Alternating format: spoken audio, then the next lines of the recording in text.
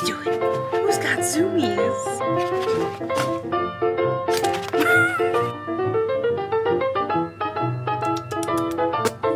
Who said you could be this cute? Who said it? I need names. Hi, or should I say, hi Barbie. Hi Barbie. I'm so glad you're here. Last year, as I'm sure you're aware, was the summer of Barbenheimer, and I only saw one of those two movies. You only get one guess as to which one that was. The only thing is, the writers and actors strike started, and then in solidarity, many creators, including myself, were not sharing content related to pop culture, like TV, movies, etc. So I thought it would be fun a year later, on the anniversary of the film's release, to do a little bit of Barbie content. When I was little, I was a Barbie girl. I loved playing with my Barbies. Slight trigger warning, I'm gonna talk a little teeny tiny bit about body image issues. I'm not gonna go too far into it, but if you're not in a place where you can hear this kind of thing, go to this timestamp. Even though I was a Barbie girl, I was not living in a Barbie world, and many times growing up, from childhood to high school, I was body shamed in many different ways. And the one thing about having Barbie dolls when I was growing up is there wasn't any body diversity. The only different type of body I ever had in my Barbies was pregnant midge, which that's another story in and of itself. There wasn't a lot of diversity in Barbie dolls, period, let alone any diversity in the body shape. So then I started noticing that there's a new collection of different Barbie dolls that all look so different from each other. They have Barbie dolls of all different skin colors, all different hair colors, textures, heights, weights. They have Barbie dolls with mobility aids. It's lovely to see because I don't remember us having any of that kind of thing when I was younger, and I know that I would have loved this new collection of Barbie dolls as a kid. So after we saw the Barbie movie, laughed, cried, everything in between, I thought about buying myself a curvy Barbie doll because now I know they exist, and little me would have loved to have one of those, and she couldn't. But I held off on buying myself one, and I'm glad I waited. As I was thrifting, I came across this. You can't really tell right away because of this lovely dress she's wearing, but she is a curvy Barbie doll, or as it says on the tag, full figure Barbie. So I picked her up for $2, and she's been sitting in a box since last summer because I've been waiting for the anniversary of the film's release to make this Barbie look like me. I think a lot of the time we try to make ourselves look like the dolls, so I thought it might be fun to do a doll makeover and try and make her look more like me. Even though I'd love to have hair like this, I am sadly too chicken to bleach and dye my hair. Have I ever done a doll makeover before? No. My camera ran out of battery. I don't remember where I left off. The goal is to make her look a little bit more like me. This will involve rerooting her hair, which I've never done before, building out her body a little bit more, which I've never done before, maybe a little repaint on the face, which I've also never done before, and sewing her an outfit that matches one of mine. I haven't decided yet which outfit I want to recreate for her. I was thinking maybe the strawberry sleeve dress, or maybe the yellow dress from my rainbow challenge, or maybe even this one, but that's going to be the last thing we do with this. So we are in completely new territory, and even though I've never done any of this before, I have watched enough videos on the internet that I now feel I have the audacity to just try it myself. We're gonna start by cutting all of her hair off because I don't want it in the way of me sculpting onto her body, and I'm going to use epoxy sculpt. Even though the last time I tried to use epoxy sculpt, it did not go very well. We're gonna try it again because I think that's going to have the most lasting effect. We're just gonna do whatever seems like the right thing to do. Is it going to be the right thing? Who knows? Is this a tutorial? Absolutely not. This is me just messing around and finding out. But before we get going, I'm gonna change because I don't want any epoxy sculpt on this dress, and from experience I know it gets everywhere somehow. Smock mode activated. I didn't do the first part of that transition. Cool.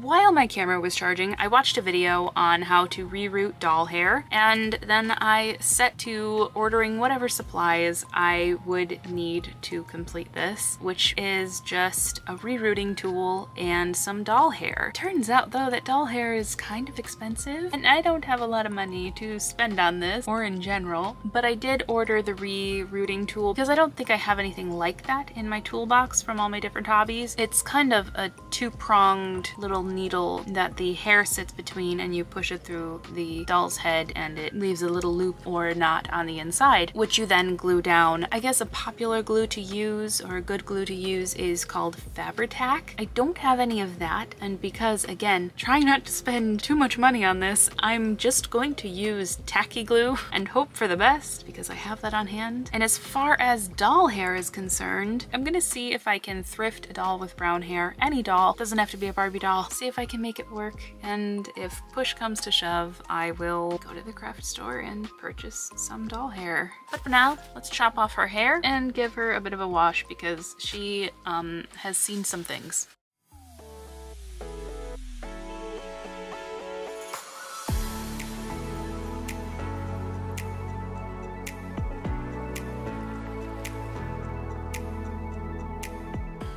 She looks so cool with a pink buzz cut. It's a shame to take it all off, but that is not what we're doing here.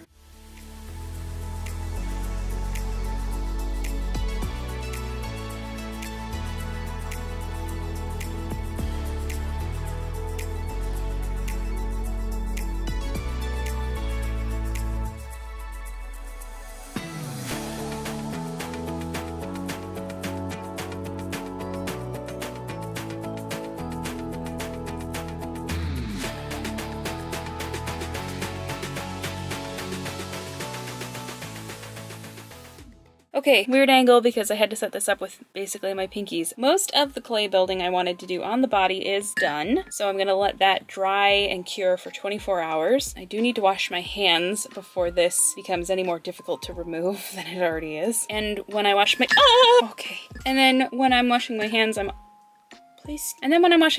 also going to wash her up. I tried to build out her nose just a little bit, but it didn't work. So I need to clean off the epoxy clay that's still left after I scraped off all of the rest of it. And that's gonna be all I can do tonight because the body has to cure for 24 hours and I don't have any doll hair, nor do I have the rerooting tool, and won't for a couple days. This is probably going to be— there's still some hair in there. Whoa, there's a lot of hair in there. So this probably is going to take me all week to complete. I'm gonna wash up and get this stuff off of my fingers. I will see you in a couple days. This is a very strange project. This chair is so loud.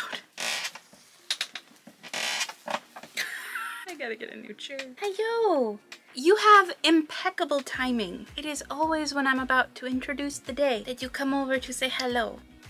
Hello. It's the day after the next day from when you last saw me. There's gotta be a better way to say that. There is so much left to be done. Our Barbie doll is looking just so scary.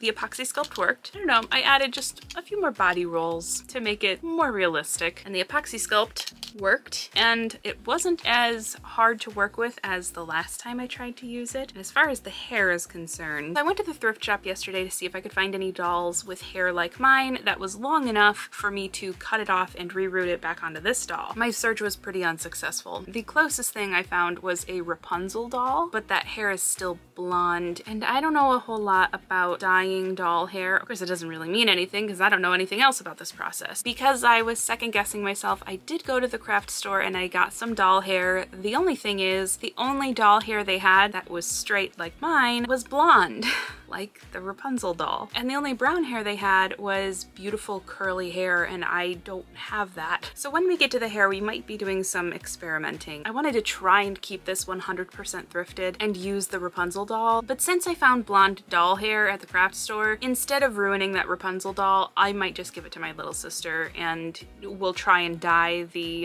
doll hair my color. If that doesn't work, I might try to straighten the curly hair. I don't know. So we're going to hope that dyeing the doll hair with acrylic paint, which I read online is a possibility, is gonna work. All of that being said, we're not doing that first. Because she is now 2 colors and I am but 1, except for when I have a bad sunburn, I need to paint the doll so that it has 1 skin tone like me, because that's the goal, which honestly the epoxy sculpt is a closer shade than the one she came with. Not so pale. Before we concern ourselves with the hair, we are going to try and paint the body and see how that goes on the face as well. And I'm only slightly concerned, but hey, we'll never figure it out if we don't just give it a try. So let's give it a try.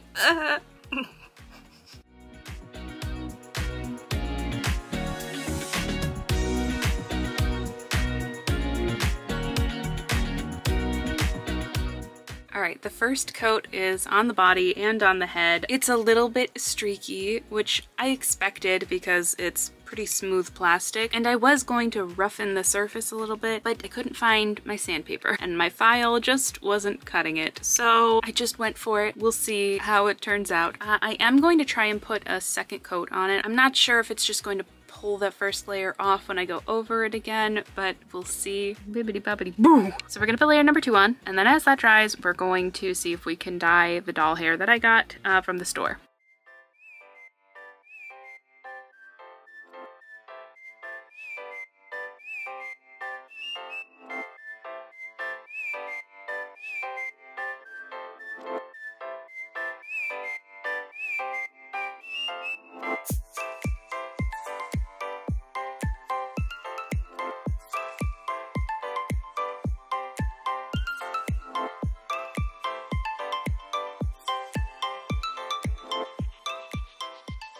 Okay, don't think the hair dyeing method worked. It kind of just looks super gross. So I'm gonna call that a fail. And it looks like forbidden chocolate milk, so I'm gonna get rid of that. But what did work is using my little trusty curling iron, which I burned myself on immediately, using it to straighten the coils. It doesn't look super great. It just kind of looks like somebody's damaged hair. So it's gonna work perfectly for me. So I'm gonna straighten some hair, which I haven't done since middle school.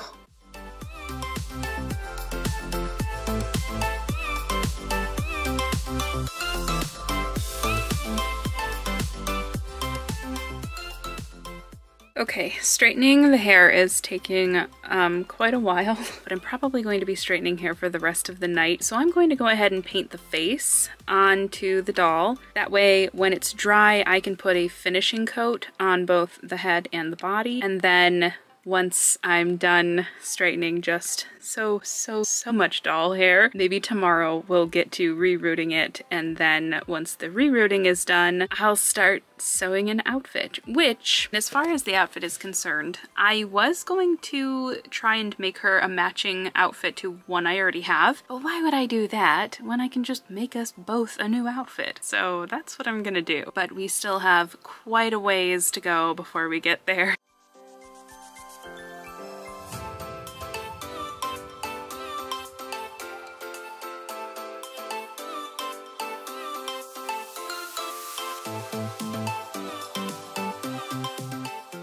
I put 2 coats of that Mod Podge matte clear sealant on the doll. And at this point it is pretty late and I should probably call it a night, but I'm too excited to try rerooting the hair. So I'm going to do a couple and see how it goes. We'll see how much of it I get done. I have a feeling I'm going to have to spend more time tomorrow straightening hair. We'll just see how far this gets us and go from there.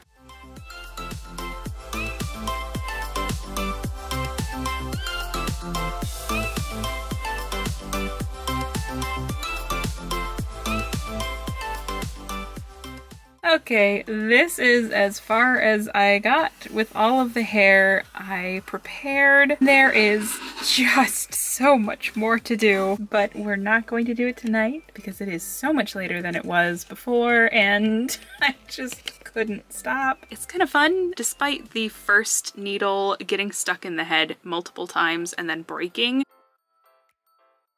I'm not going to film the whole process of me straightening more hair because it's going to take a while. That's probably going to take a couple hours. So I will see you tomorrow with some more hair prepared and we'll continue to put it on our little nightmare head. I'll see you then. Hello. Impeccable timing as usual. It's the next day. I don't know how much of it you can see, but my workspace looks wild. The doll head is taped to the tape dispenser and the body is just laying on the table and there's just hair everywhere. Because when I was straightening hair before, I had to stop because it got a little tangled.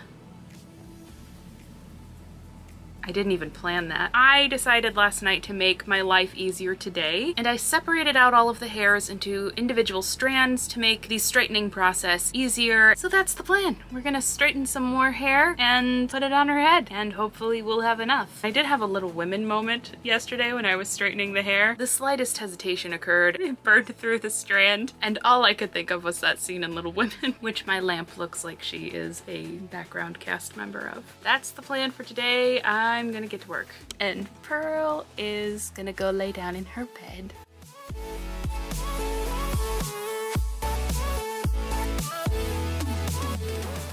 I just finished rerooting all of the hair that I have. I did not have enough for all of the pre-existing holes in her head, so it's a bit sparse in the back and on the side, all over really. But I'm holding out hope that with some styling, you won't be able to tell. And I'm hoping with some styling, she'll look less like Cousin It from the Addams Family, because we're looking rough right now. So I'm gonna try and style the doll's hair now, and also give her a bit of a haircut because it is all sorts of different lengths right now. Actually, I'm not going to do any styling yet because I forgot I have to glue it from the inside. So I am going to give this a good coating of glue on the inside of the head so that when I'm styling it, it doesn't just pull everything out. And because I had to let the glue set before I could do anything with the hair, I decided to get to work on the dress.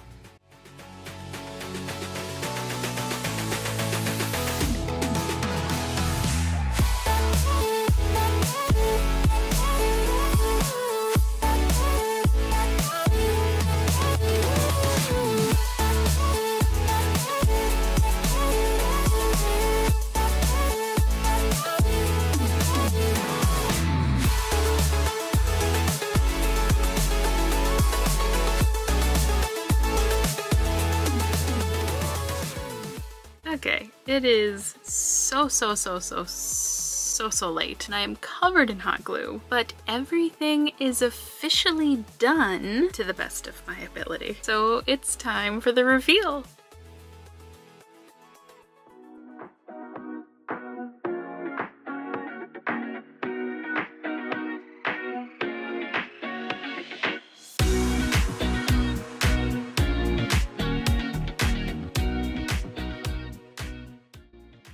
That went a lot better than I expected it to. Is she perfect? Not by a long shot. But you know, I think that's something that makes her a lot like me. This is the first time I've sculpted onto a doll and repainted it and rerooted the hair, and it was a massive learning experience. I wish I had remembered to get sandpaper because it would have made a huge difference on the texture of where I sculpted, and also to help the paint cling to the skin a little bit more. On the places where I didn't sculpt, the paint scratches off very easily. And while that spray-on sealant worked pretty well, on the body itself, it's not sticky, but for some reason it is quite sticky on the face. So I had to be very careful when rerooting the hair and styling it, not to accidentally push into the face too hard and pull the paint off. I also forgot to take into account that her arms move, so the paint is coming off at the joints. Also, if you look very closely, her head is hot glued on because I got it on most of the way, but the hair on the inside of the head was so thick that the top of the like joint thing that keeps her head on couldn't go up far enough. It was so close, and I got it mostly on. Her head was just flopping around like crazy. So I put a tiny daub of hot glue right there in the front just to keep it in place. The hair is still very hard to style. I had a lot of trouble doing that, and that's why I basically didn't do anything with it. Oh no, her shoe came off. Oh shoot. These tiny little fuzzy slippers I made didn't really work out that well anyway. Sewing her tiny dress was more fun than I thought it would be. Making her tiny earrings, not as much. They were so small, they broke several times, and so eventually I just covered them in hot glue and called it good. But overall, I think she looks pretty good. I think it was a pretty solid first attempt at redecorating a doll. I'm pretty happy with how it came out. And if you like it too, you can let me know by hitting the like button. And if you want to see what I'm doing next and join the channel, hit the subscribe button. And if you want to know when I post, hit the notification bell and YouTube will let you know. Thank you so much for watching. I'll see you next time. Bye!